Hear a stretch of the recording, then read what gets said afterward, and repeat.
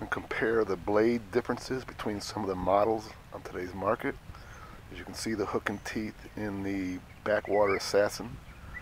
We'll come over to one of the Carlisle products. As you can see, just a standard blade, 7-2 paddles. Again, standard blade design. Here's a Canon Outfitters paddle. Again, you can see just a standard blade. Here's one of Canon's high-end paddles. Again, standard blade. Aquabound, our top market paddle.